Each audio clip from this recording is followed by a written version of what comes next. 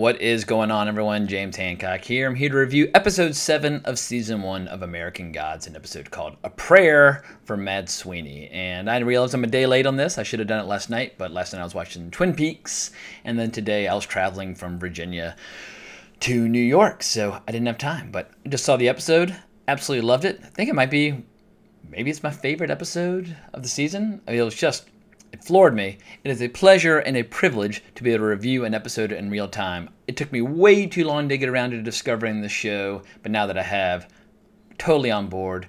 Can't believe there's only one episode left, but at least I've got a nice big fat giant book that I can read in between now and the next season. Starz has given the green light to the next season, and according to somebody who left a comment on my previous video, Neil Gaiman claims that he's got enough material for 5 seasons of television, so more please, bring it on. I'm more than happy to sacrifice a goat or pray before an altar or read some arcane tome, whatever bizarre ritual must be practiced to appease both the old gods and the new. I'm happy to do so if it means more American Gods, because this is a show that was made for me in a lot of ways, because I grew up playing D&D, I grew up being obsessed with mythology, I grew up really interested in myths and lore and fantasy books, and I love it when a movie or a show or a novel finds a way to bring ancient, millennia-old stories into the present day and make them relevant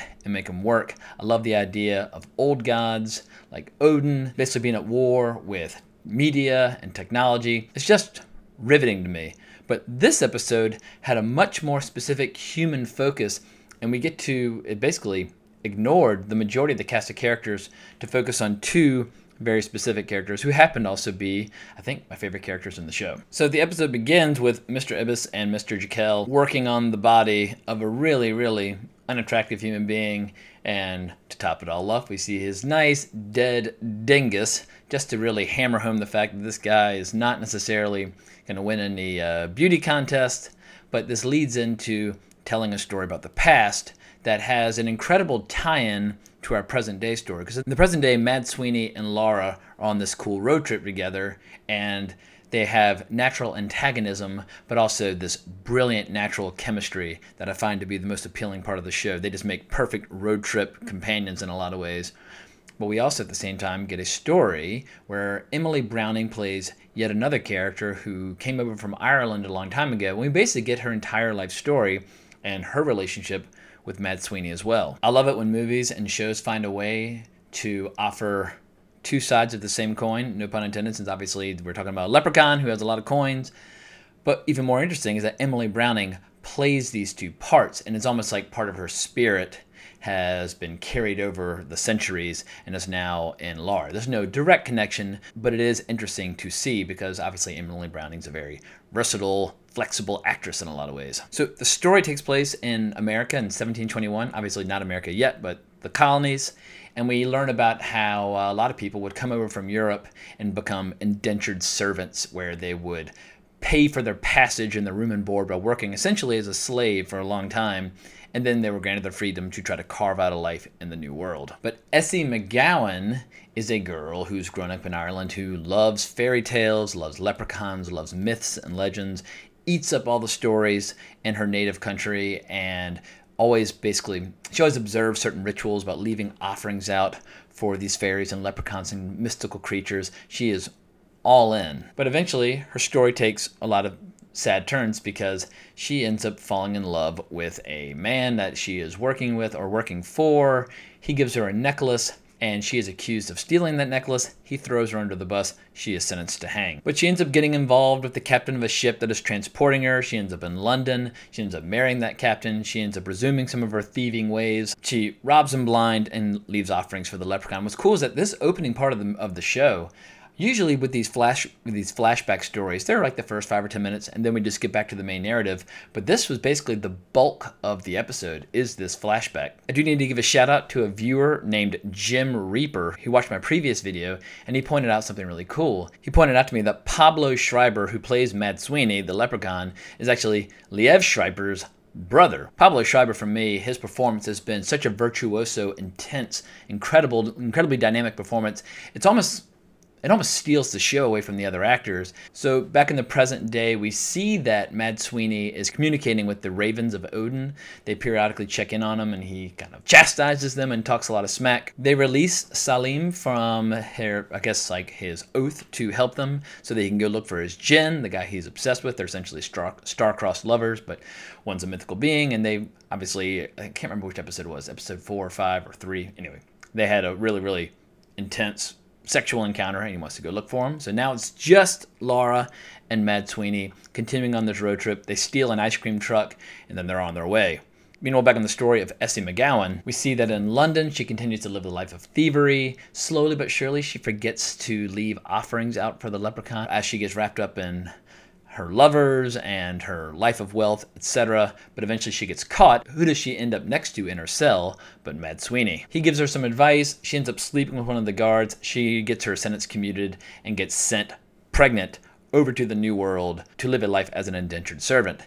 She soon puts on this act of innocence, seduces the man that she is working for, marries him, and she ends up living out a very, very full, rich life. We get a crazy bit back in the present where Mad Sweeney is explaining how he was once a king, he was once a warrior, and he fled from a battle when he felt as if he was going to be facing certain death. And he feels now he owes a battle in a big way. And so Odin is basically going to be the avenue through which he's able to repay that debt. But as he and Laura are driving along, she sees a bunny, flips the ice cream truck.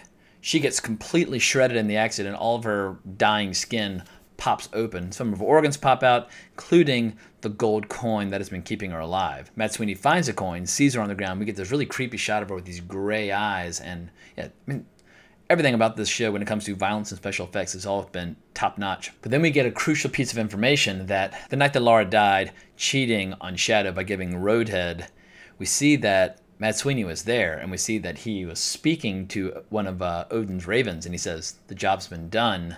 So obviously this was like essentially a hit placed out on Laura, perhaps as a means through which they could seduce Shadow over to their cause. But as Mad Sweeney's remembering this, he feels guilty, and he puts the coin back into Laura. Laura wakes up, pops him in the face, flips over the truck, and she just starts giving him shit, and they're back on their way. But what's great is that Mad Sweeney takes the punch and takes the verbal abuse, but he kind of smiles, and it's almost as if he's developed this affection for her because they have this great connection now. And even if she's not aware of the fact that he gave up what's most precious to him in order to bring her back, there is some incredible chemistry now between the two of them. It might be adversarial, but there's also a lot of love there as well. At least that's how I interpreted it. But then back in the story of Essie, we get what I think might be the most moving scene in the series to date. I was getting chills in my arms. I was getting even a little misty-eyed, but we see that Essie in her old age, and Mad Sweeney comes to see her. They're having this great conversation about their history and so on and so forth. And when it's time for her to die and move on, Mad Sweeney asks her to take his hand. I'm getting goosebumps even just talking about it. And her body is found when it's still warm, kind of in mid-task. But I love the fact that this woman who was so caught up in the stories of fairies and leprechauns and so on and so forth, but now finds herself in a world where those stories are kind of inappropriate or no longer have relevance, that she and this mystical creature would find each other at the end of the story. So huge thumbs up on the episode. Dying to check out episode 8. I'm going to be genuinely depressed when this show is over. But for all of you who recommended that I get on board the show, thank you so much again, because it was a top-notch recommendation. I wouldn't say it's necessarily objectively the best show on TV right now, but for my personal taste, it just is a perfect home run, and I'm just completely obsessed. Very eager to crack open the books. So hope you enjoyed this video. Please give me a shout on Twitter at Colbrex if you want to talk more, or leave a comment in the comments below. And I'll be back at you soon with more videos, talking flicks, TV, etc. Onwards and upwards.